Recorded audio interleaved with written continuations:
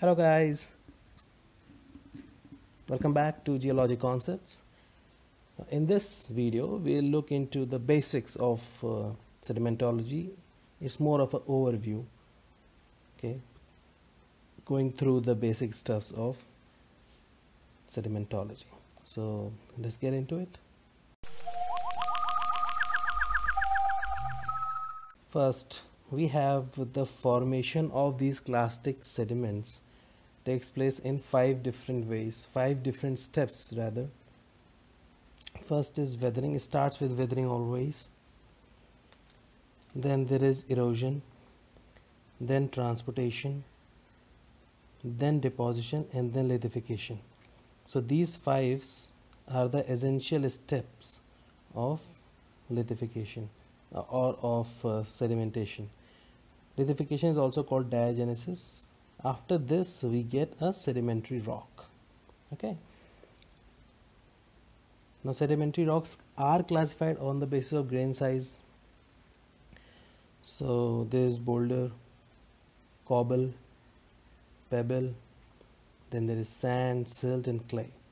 So all these first three are called gravel if they are in loose conditions, and they are called conglomerate if they are well rounded, and they are called breccias if they are angular. So conglomerate and breccia are the consolidated form of these rocks, okay, and loosely they are called gravels.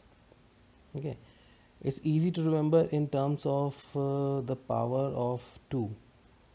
Okay, this is 256, 2 to the power 8, but in terms of power of 2 it is easy to remember. It starts from boulder is greater than 2 to the power 8, clay is less than 1 upon 2 to the power 8, then you have silt and cobble 2 to the power 6 to 2 to the power 8 size, then pebble 2 to the power 6 to 2 to the power 1, sand is 2 to the power 1 to the 1 upon 2 to the power 4, and 1 upon 2 to the power 2, 1 upon 2 to the power 8 is siltstone.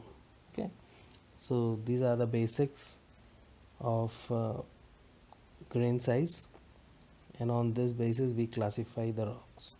Okay, moving on, we have texture of clastic sedimentary rocks. Okay, now texture includes sorting. What is sorting? The degree of uniformity in sand grains. If all the grains are of same size, okay, within a rock, it is said to be well sorted. Okay, uniformity in the grains is either all are small, either all are big size. So that's what is degree of uniformity. So if they are same sizes, it is well sorted. If they are irregular, like there is a big boulder present with all small rocks out, small size around it, and small size sediments around it, then it is poorly sorted. All right, next is rounding. Rounding means the edges, how smooth are the edges. If it is very smooth and well rounded, that means the sediment or the grain has spent more time in transportation, and due to abrasion it has become well rounded.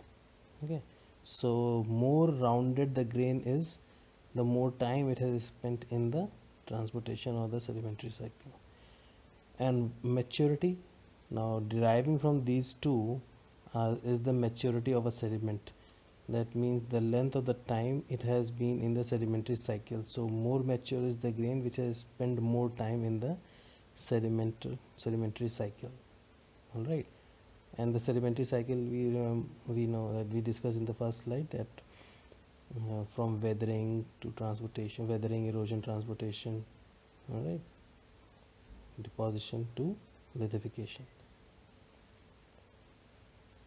Okay, now in case of maturity, it can be easily remembered with this small table. Before that, mineralogical maturity depends on this factor: quartz, feldspar and rock fragments. More quartz means more mature rock, more mature, more maturity, then feldspar, then rock fragments. Okay, So here in this table you see this column is immature, submature, mature to super mature. Okay, so in terms of clay, if there is high amount of clay, very high amount of clay, then it is said to be immature. Little or no clay as we go from submature to super mature. Grain not well sorted can lie in the category of immature to submature. Grain well sorted lie in the category of mature to super mature. Alright.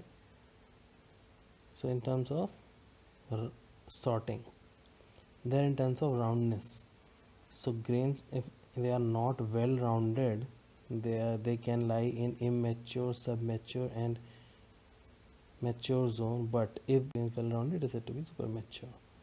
Alright, so these were the basics of sedimentology rock classification. So in the next lecture we will go through the classification or the types of clastic rock, that includes conglomerate, breccias, sandstone classification and mud rocks. Okay, so till then keep revising and bye for now. Subscribe to know your planet better.